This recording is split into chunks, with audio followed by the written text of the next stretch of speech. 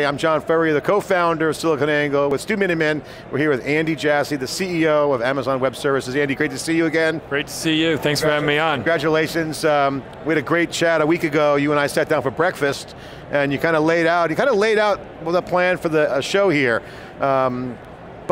You kind of left a lot out. There's so much, you were holding back, and I thought I there for 3 hours, John? I thought I had a great story. You needed the 4-hour breakfast. All right, so you got to look back now as it's coming down to an end, the party's tonight. What's your take? Obviously you're absorbing it still. Are you still kind of like numb, pinch me moment? What's the vibe? What are you feeling right now? In the very earliest days of AWS, Jeff used to say a lot, if I were starting Amazon today, I'd have built it on top of AWS. We didn't have all the capability and all the functionality at that very moment, but he knew what was coming and he saw what people were still able to accomplish even with where the services were at that point.